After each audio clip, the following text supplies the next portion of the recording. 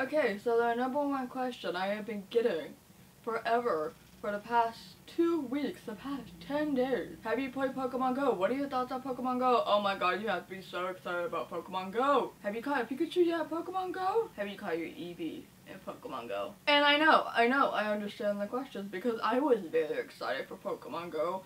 And I am a major Pokemon fan. Duh. This is actually my happy birthday ribbon because it's my birthday when I'm filming this. Happy birthday to me. Happy birthday to me. So we're gonna answer some of those questions today because I got a little bit to say about Pokemon Go. If you don't know what Pokemon Go is, it's basically allowing those of us who are grown children to become a Pokemon master. We can download this game onto our iPhones or our Samsungs or whatever, go outside, and by using our GPS signal and a camera phone, you get to catch Pokemon. You get to catch Rattata, Pidgey, Pikachu, Flareons, whatever. And I'm gonna be straight up honest with you. I barely played the game for 2 different reasons. One, the GPS signal just forever goes back and forth on deciding whether or not it wants to work. When I'm here in this apartment, anywhere around this apartment, it doesn't want to work. And then I restart it, and then it still doesn't want to work. And then sometimes even when I'm out and about in the heart of Toronto, downtown Toronto, the GPS signal still doesn't want to be found. I don't know. But I have caught a couple Pokemon. I caught a Drowsy, Pidgey, Caterpie, Weedle, Rattata. Honestly, some not that great Pokemon. Probably only a few, less than 5 are Pokemon of any real substance. Drowsy, Execute, which,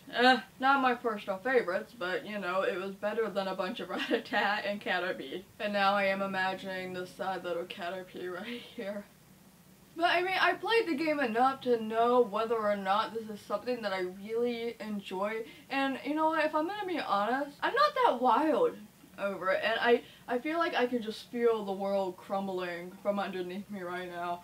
And I can imagine all my viewers and subscribers like swarming around my apartment right now going, "What? Who are you? I don't know who you are." But really, I don't know. I feel like I get kind of bored easily just walking around and then trying to catch the Pokemon just by doing this. Maybe I've been playing the original Nintendo games for a little bit too long. There's no such thing as too long. But I just really prefer the old games more, the original games. I know that they are 2 completely different games, they're on completely different systems, and you know, all of that, but I don't know, I like the battles, I like the walking around with a little itty-bitty character. I like the story of this big, mean antagonist that wants to destroy the world. Wait, we have that in real life. But I don't have to deal with that in real life.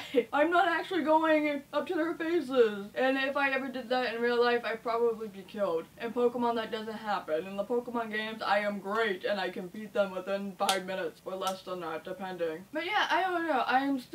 I'm not saying that I hate Pokemon Go and I'm not gonna play it. I'm still going to try to see if I can get it to work. Right now I'm using an Android, a Samsung Galaxy S5 that Telus let me borrow while I'm here in Canada, and then when I go back to the States, which is in just a few days, I'm gonna try it with my actual phone, my iPhone, and see if it works any better. So we'll see if my thoughts on the game improve, if the signal improves on this phone, but for right now, even it's just not the signal, it's just also the game itself. I prefer, you know, yellow and crystal, but that's just me. You can leave a comment down below and tell me which game you prefer, or if you like them both equally. Tell me how you like Pokemon Go, and we're gonna have this great little conversation about it. Oh, and you should check out DTV News because I did a story about Pokemon Go and the history of Pokemon. It was a great special report, and I am very proud of Rosina for doing a great job on reporting it. I wish I could have done it myself, but